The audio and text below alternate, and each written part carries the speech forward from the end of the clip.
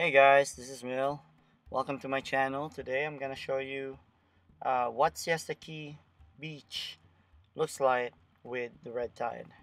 And as you can see, the water itself is blue, brown, greenish color.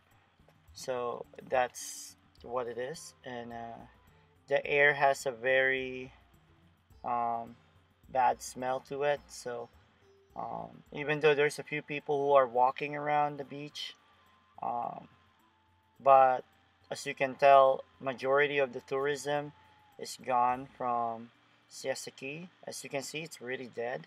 There's barely anybody there. The water, as you can see from there, is very brown. It's not as blue. So that's, I guess that's the red tide or the algae formation on the beach. And I really had try to stay away from the water because I didn't want to get sick. So I was just using my drone to really see the beach itself.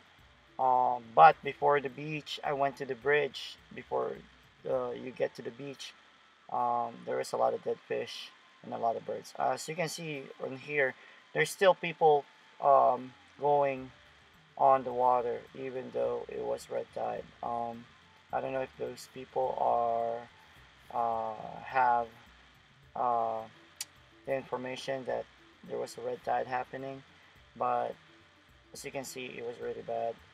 As you can see right now, there too, that the beach, Seseke Beach, is really dead. There's no um, tourism. So, as you can see there too, there's a lot of the ground formation happening, and the economy right now, even myself, um, got affected by this because I play music in Siesta Key, and a few of my gigs get canceled. So as you can see there too, the water is very very brown. So thanks for watching, and I hope you guys be safe out there and um, stay away from the water. Have a good day.